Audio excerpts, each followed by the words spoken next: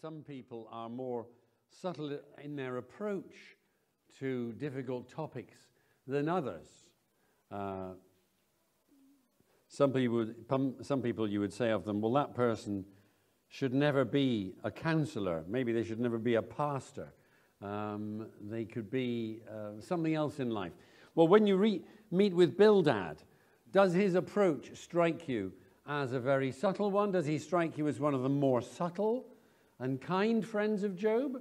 Or does he strike you as a fairly blunt and unsubtle one who you probably wouldn't want to meet when you were having a lot of troubles in life? What do you think, compared to his other friends? Anyone got a take on him? Here he says, when will you end these speeches? Be sensible, then we can chat, etc. Is the earth to be abandoned for your sake? Yes, he's pretty much the blunt one, or certainly blunter than Eliphaz. There's a little bit of pastoral tenderness, maybe, a little bit, with Eliphaz, and maybe with the other characters so far. But this chap tends to just say it like it is, with prickles sticking out, as you may have noticed, as Sean was reading that. And really it divides quite simply, as they have more or less paragraphed it in our NIVs, verses 1 to 4, and then verses 5 through 21. And in those first few verses, Bildad says that Job wants to shake the world. He's saying Job wants the earth to be abandoned or the rocks to be moved. Why do you think Bildad is accusing Job of wanting the whole earth to be shaken, or rocks, solid things that don't ordinarily move, or rocks to be moved? What do you think is going on? Why does Bildad say something like that? In what way has Job, in Bildad's mind, been asking for the world to be turned upside down, the rocks to be moved? Got any thoughts, anyone? Sorry? He's feeling sorry, yeah, but he might want the hills to start weeping, or he might want all the people of the earth to commiserate for that. And I think it's something more than just that he's feeling sorry. Is there anything in what Job has been saying that might lead Bildad in this direction? Job's undermining their understanding of God and the way the world works.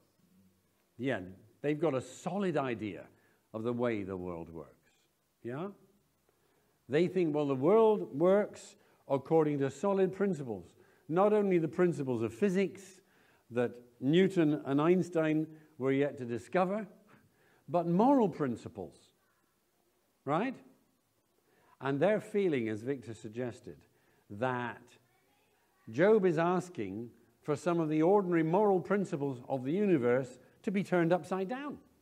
It's like asking the rocks to be removed or the earth to be abandoned for Job's sake. That's how they feel. Their world, their way of looking at everything and why things happen and why some people do well and other people do badly, Job seems to be trying to tip that upside down, right? And do we know, or do you remember, or can you figure out, or do you know, what is it about Job's sayings or Job's case that is shaking their world so much? That he's suffering, but it's not because he's done something wrong. Yeah, he is clearly suffering. They can all see that. He's lost some of his family. He's lost quite a lot of his health.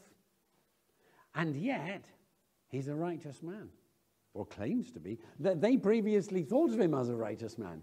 Some of his friends probably still think of him a little bit like that. And yet they're accusing him now. They're saying, if all this has happened to you, Job, if it doesn't stop soon, it's proving that you are not a righteous man. You must have all kinds of skeletons in your cupboard. You better not try running for prime minister or high office. There'll be a lot to drag out of your background, or your present, or your motives, or your attitudes. Yeah. Yes, innocent suffering. That is the thing that is shaking them so much. And so Bildad is very blunt in those first 4 verses and is more or less saying, you're being stupid, you're undermining everything, how preposterous, we can't have that, and this cannot be.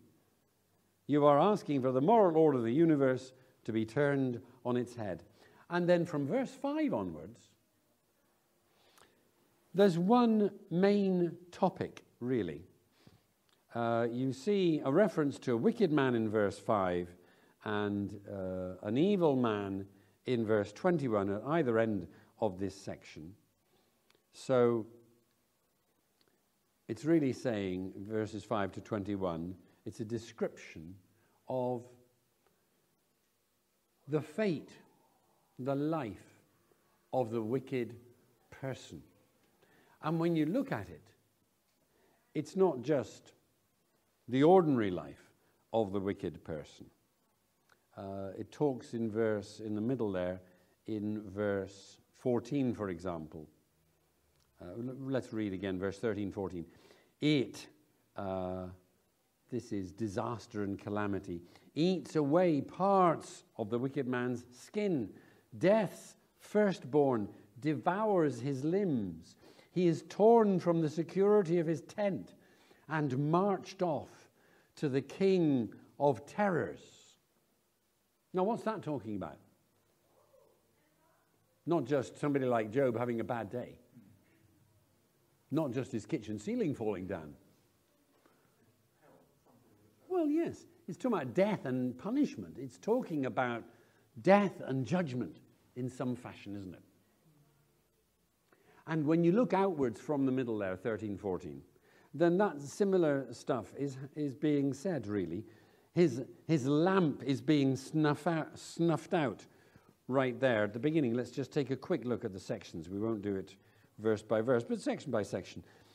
Verses 5, 6, maybe 7, you've got the lamp of a person being snuffed out. Light is good.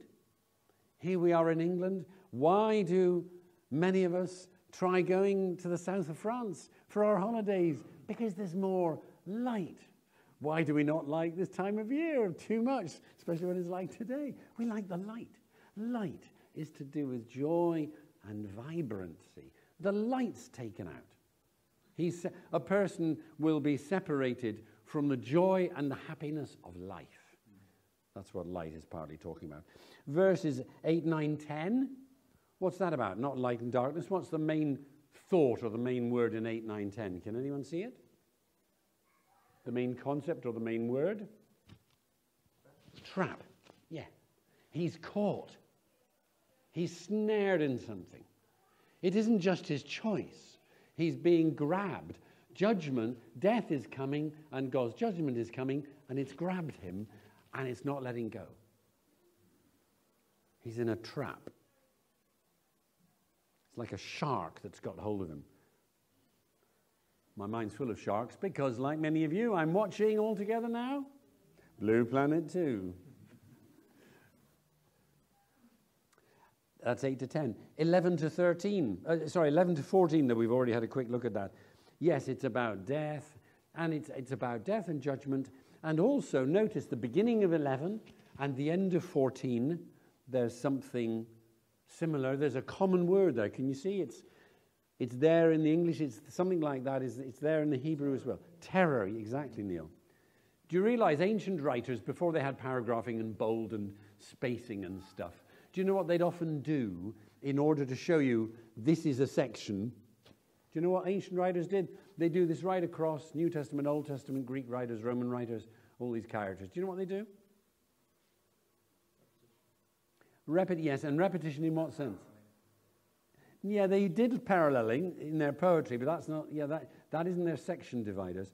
What they will often do is they'll include one word, phrase, or concept at the beginning of the section, and then they'll end the section, right at the end of the section, with the very same word, phrase, or concept. And it's called, the people who write books about this stuff use Latin, because that makes them seem more learned, I suppose. They call it inclusio.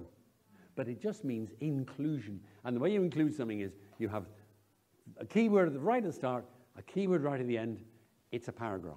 And that's what you've got, 11 to 14. It's a classic inclusio. It happens hundreds of times in the Bible. I'm not trying to give you a lecture on ancient literature. Well, I am in a way, because the Bible is ancient literature. Yes, so I am. But the reason I'm giving you a mini 1-minute lecture on ancient literature is that this happens hundreds of times in the Bible. You will actually understand your Bible better if you bear in mind inclusio, would you believe? Okay, so it's about terror.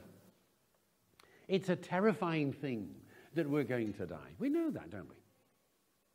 You just switch on the telly many times or read a magazine, and people are quite often acknowledging, we don't like the thought of death, we want to avoid the thought of death. It's frightening. It is scary. And that middle section, 11 to 14, is about the scariness of death. And then as we go on, 15, 16, we're getting there towards the end. Excuse me. Pray for me as well. I'm one of the sick to be prayed for, by the way. I have been coughing my guts up. Not quite, no. That's a slight exaggeration. I have been doing a lot of coughing for nearly 2 weeks, so I could do with prayer as well. 15 and 16, what's that about now? He's got fire in his tent. His roots are drying up. His branches are withering. Well, what's this about? Fire and withering, and what's all that about? Is there a theme there at all, do you think?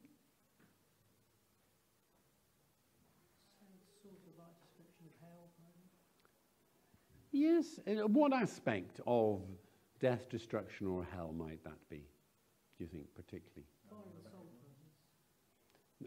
Not to be recognized, yeah? You might say something like, it's personal dissolution. Somebody is being ruined. They're going to rack and ruin.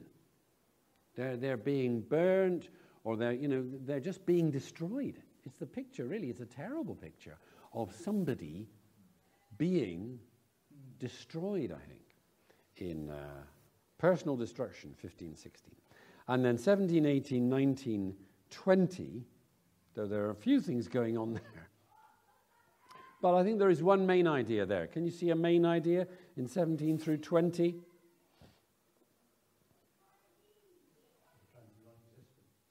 Yeah, yes, or non-existence in this world, yeah. Yeah, it's removal. It's the idea of separation from the world, banished. Even his name's gone. His descendants disappear or don't do well. He's being banished and taken away. See, it's that dreadful concept of separation that seems to be there. Okay, now that's a look at what the passage is doing, or is saying. So here is Bildad. He's been pretty blunt, by implication at least. At the beginning, he's accusing Job of trying to tip the world upside down. And then from 5 through 21, he's describing destruction and what we might call, the Bible, I suppose, later on, in the New Testament especially, does call hell. And he's got this grim 5 or 6 part picture or description of hell. And the implication of Bildad is what? What's the implication of this description? I mean, what has this ghastly description got to do with Job, would you say? Why is he doing this big description of hell? He's saying it's Job's fate. Well, yeah, I think that is the implication that most interpreters pick up, Neil. Yes. The implication seems to be, well, Job, it looks as though, from what's happening to you, and from what's happening to you, Job, and from the fact that quite a few of these things are beginning to happen. You know, you are suffering in this direction. And it doesn't look to us that you're repenting. Instead, you're trying to tip the moral universe upside down. It looks as though this is your fate, Job. And it's truly terrible. And therefore, and the implication is you are actually a wicked man, verse 5 and verse 21. Now, what do we make of all that? What is the message? If that's what the chapter says, then we need just to think, don't we? Well, what is that saying to us? What is the relevance of that to us? And I think to get the relevance of it to us, we've got to examine it as we have a little bit, but we also have got to stand back and think for a moment. And we've got to think about the fact that you and I, the reader of the book of Job, knows that he is actually innocent. I mean, he's not spotlessly innocent, but he is a righteous man who loves, trusts, and largely speaking, obeys God. And yet he is suffering a great deal. And we know, therefore, that whatever truth there may be in some of the details of what Bildad says, whatever truth there may be, whatever scary and appalling and quite helpful truth there may be in Bildad's description of death and judgment from 5 through 21, that the main thrust of what Bildad says in terms of Job is wrong, that the cap doesn't fit, and that this is very cruel. We've got to bear that in mind. The book as a whole, the other chapters 1 and 2, chapter 42, as well as a lot of what Job says, is telling us that much. So let me try and summarize something that I think we are meant to get from it in this way. That justice is predictable. There is actually going to be a hell. Jesus in the New Testament and Paul and others in the New Testament are clear. There is judgment and punishment following death for those who are wicked and those who have not trusted God and have not received his forgiveness in this life. And justice, ultimately, in that sense, there is predictable. There is something steady and ordered and predictable about it. But that is only part of God's story. God is not only a God of justice, he is also a God of kindness and grace and generosity.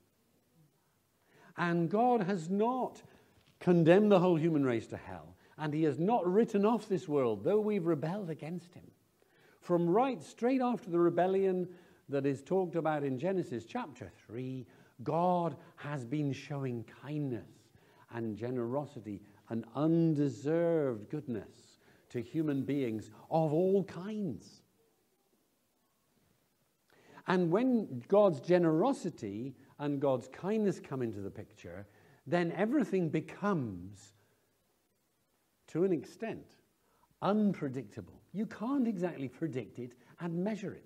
Jesus in Matthew 25:45 says famous words that God causes his sun to shine on the righteous and the unrighteous. Sorry, God causes the sun to rise on the evil and on the good, Jesus says in the Sermon on the Mount, Matthew 5:45.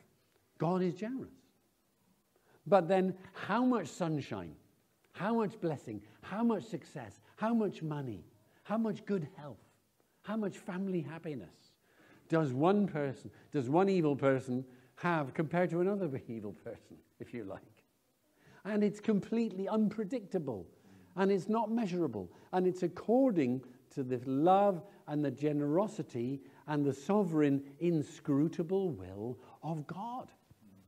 There is something strange and unpredictable about life. And it's not that God is not on the throne. It's not that the world is just in utter chaos. It's that God is doing all kinds of things, including working in his grace and his kindness in ways that we cannot fully figure out. In fact, in ways that a lot of the time we can hardly figure out at all. And we need to reckon on that. So here, Job, in fact, is a man who does love God and is righteous. Yet, he is suffering at the moment quite a lot. Now, he doesn't know why. We've got a little bit of an inkling from chapters 1 to 2. But what we become aware of is that God's ways are past our full understanding.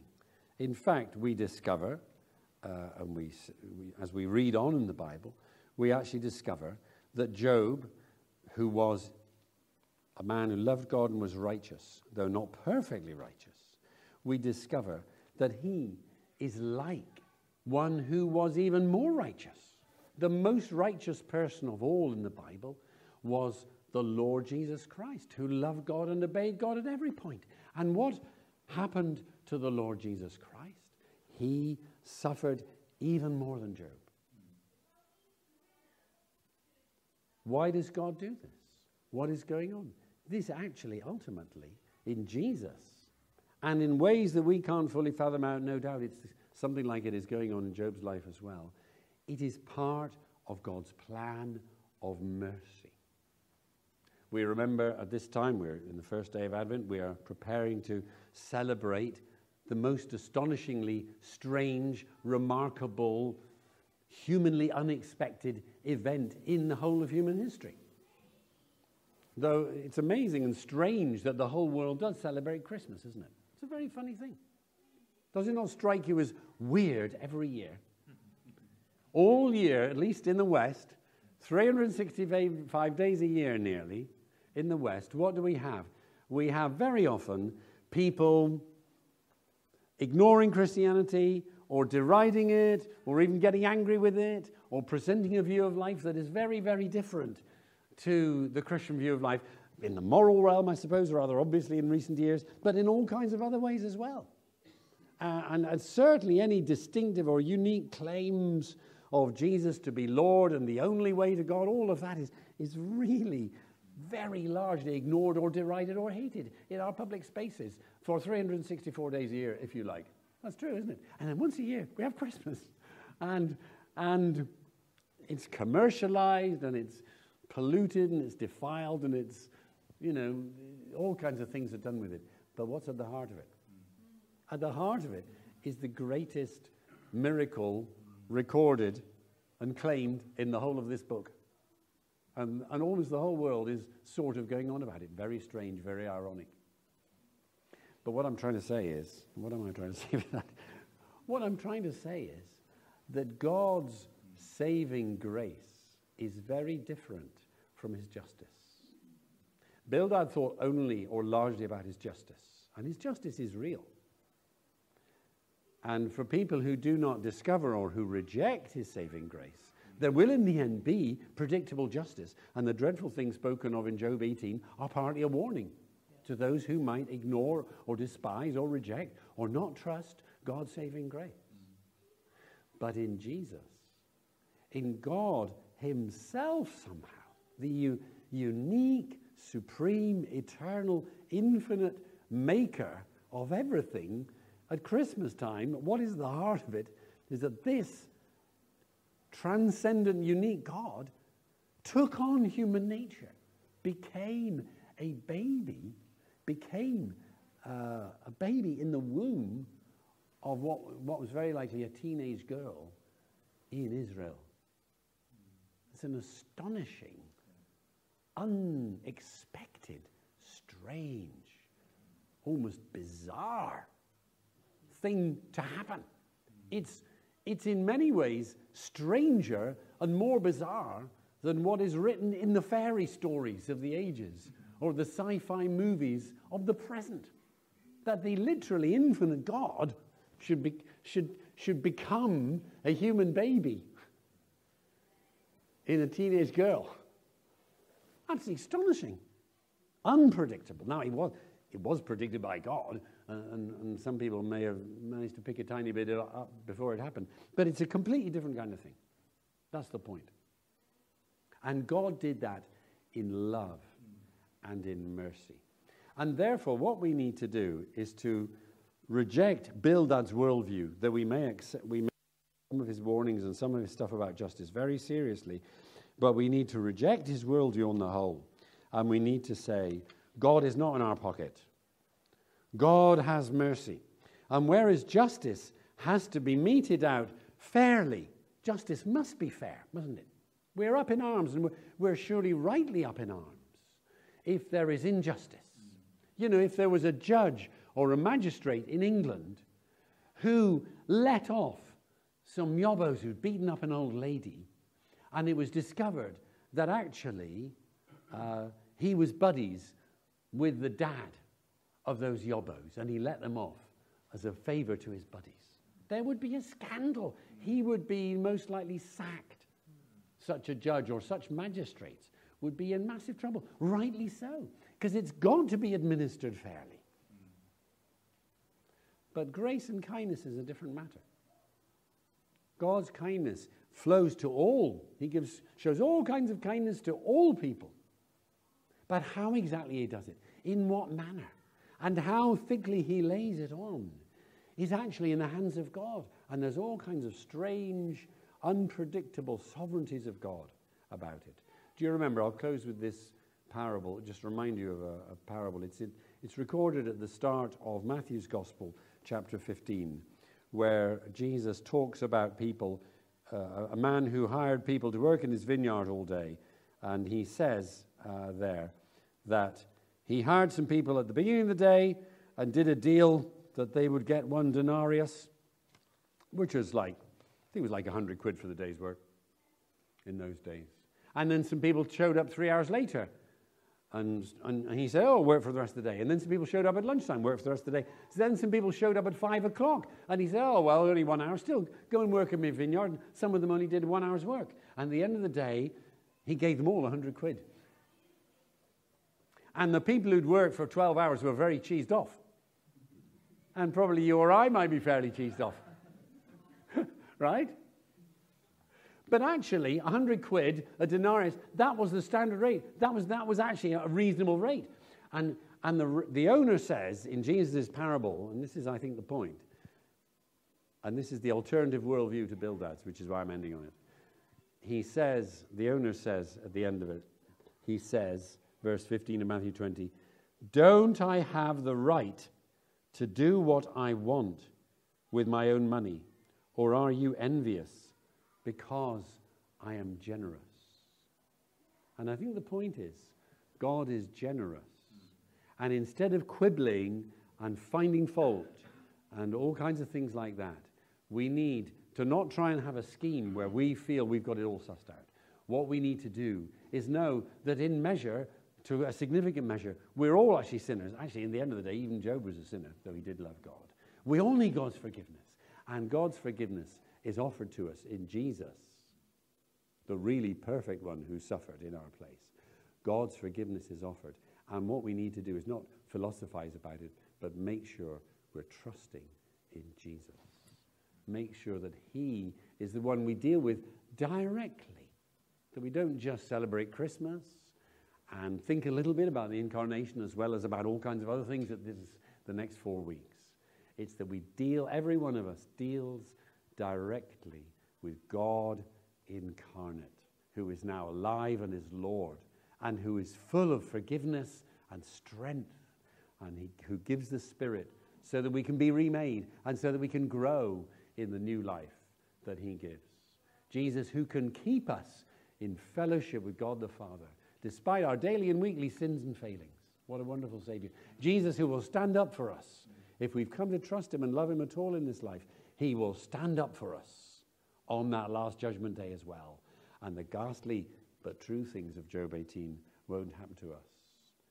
May that be so for us. And may we love our friends and our neighbors and our colleagues enough to want them to taste the same kindness. And may there be something of God's kindness in our lives so that they might even be willing to hear about his kindness through our lips. May it be so. Amen.